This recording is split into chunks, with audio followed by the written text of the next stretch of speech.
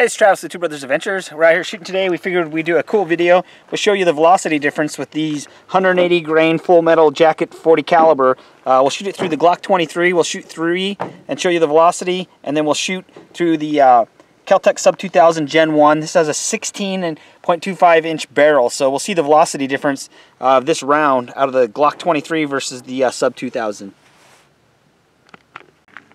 Okay, first we're going to do the Glock23.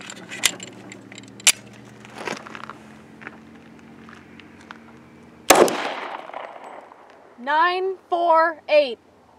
9, 2, 3. 9, 2, 2. Okay, now we're going to do the Sub2000.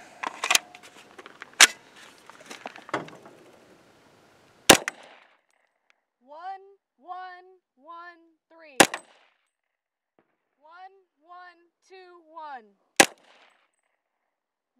1, 2, 5. Okay, so we shot a 3 group first out of the Glock. The average was 931 feet per second. And then out of the Sub2000, the average of the 3 shots were 1120.